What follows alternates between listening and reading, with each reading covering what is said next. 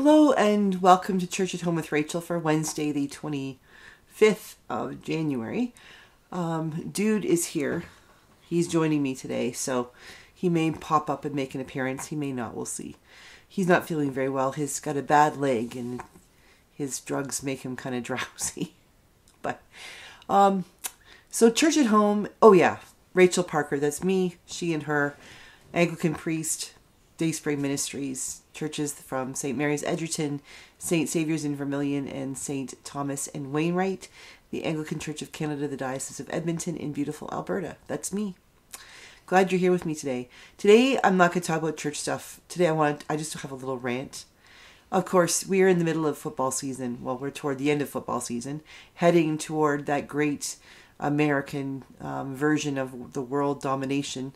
I really do struggle with the whole Super Bowl being the champions of the world when the only teams that compete are American. Canada has the CFL, and it's pretty damn fine football with some tougher rules. So maybe there should be a championship between the CFL and the NFL and call that the World Championship, or bring in some rugby teams from Australia or something.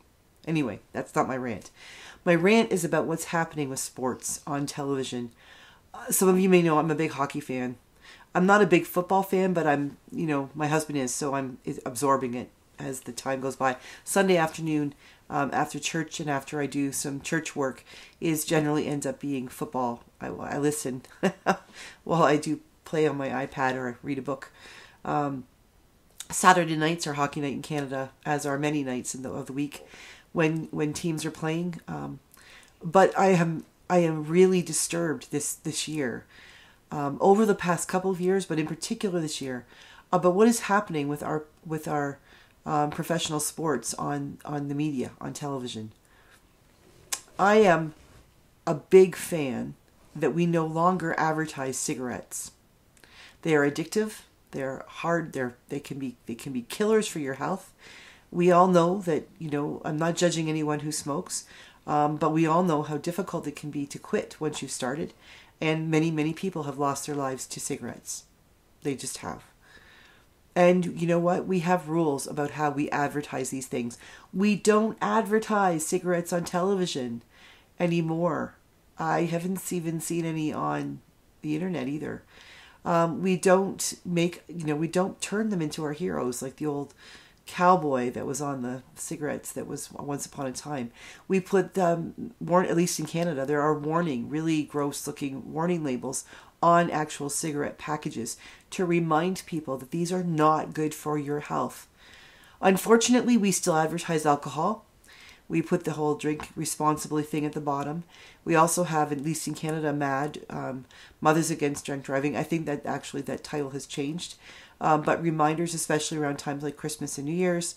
It'll show up for Super Bowl. Anytime we have times when people are encouraged to get together and drink, people will be reminded of those commercials. Those will pop up on TV to remind people that you really need to not drink and drive. But lately, the NHL, the National Hockey League, and the NFL, the National Football League, productions on all the different channels seem to have really embraced the idea that sports betting is the way to go. No, it is not. For the person who has the ability to lay a small wager like $5 says whatever, and then that's it, they maybe even forget to pay out or to receive, that's one thing. But betting, sports betting, financial betting can be just as addictive, is just as addictive as smoking or alcohol. And I am appalled by what I am seeing. I was watching a hockey game the other night. In the middle of the game, it was the Ottawa Senators, and they threw up FanDuel or whatever bloody ridiculous betting company was sponsoring it, threw up the odds of the Ottawa Senators winning in the middle of the game. Like, wasn't even a commercial. It came up as a banner underneath the players playing hockey, the odds for Ottawa to win. I remember the days when we had Coach's Corner for Hockey Night in Canada on CBC. And a lot of people didn't like Don Cherry. Called it like you saw it. He could be crass. He was loud. There were a lot of things that Don said that were really controversial. But they made people think. They made people think. They questioned. They argued. And they got rid of Don Cherry because he made people think too much. He offended people's sensibilities. Maybe they were right. I'm not arguing whether or not I agree that Don Cherry should be kicked off the air. But he and Ron MacLean would talk about big topics. They would argue. They didn't always agree. They would buck the system from time to time. They also took time to remember our first responders and our Canadian Armed Forces. They were a moment between the first and second period of hockey when we talked about hockey and we listened to somebody else's perspectives of people who actually were involved with the sport, people who brought to us opinions that we didn't have to agree with, but that allowed us to at least have a different idea of what we could think about or what was going on. That was taken off the air because it was too offensive to people. And yet now even Ron MacLean is advertising for sports betting. We have people that I used to like watching and hearing their perspective about what was happening in the game actually doing segments that are meant to talk about the over and under odds. Who needs to watch out for this and how you might bet. Every commercial, it seems, is about how do you bet, and companies that are allowing you to make a $20 bet gets you a $150 credit to bet with, and then always that whole bet responsibly and the little codicil about if you need help you can call this number or go to this website. It seems to me that if we have to tell people, if you need help with this particular thing that we're pushing on you, maybe we shouldn't, and we have to advertise that part of it too, maybe we shouldn't be pushing it on you in the first place. I don't find anything wrong with a small wager or a couple of people getting together and, saying, here's our little football pool or our fantasy hockey pool. That's one thing.